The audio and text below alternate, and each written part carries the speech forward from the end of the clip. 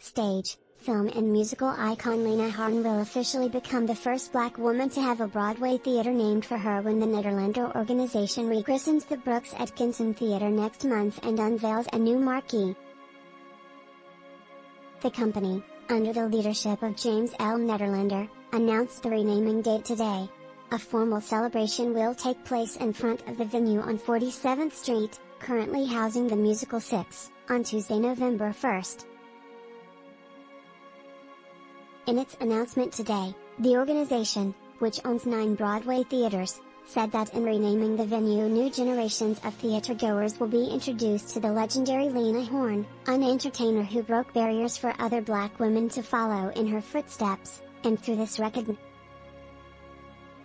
The renaming ceremony, co-produced by Christina, Selby and Jacquelyn Bell, will include special performances, remarks, the marquee unveiling and a DJ'd block party.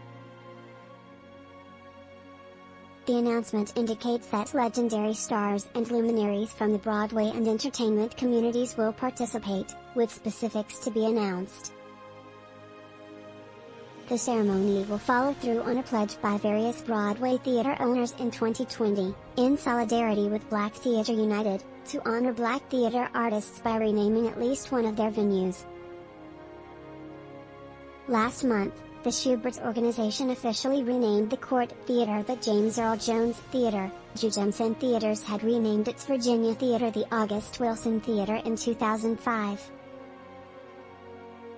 Horne, who died in 2010, was the first black woman ever to be nominated for a Tony Award for leading actress in a musical for her performance in 1957's Jamaica.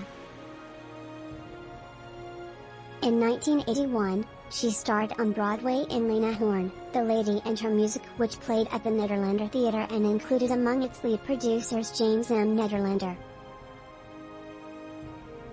Horne received a special Tony Award for the show, as well as 2 Grammy Awards for the cast recording.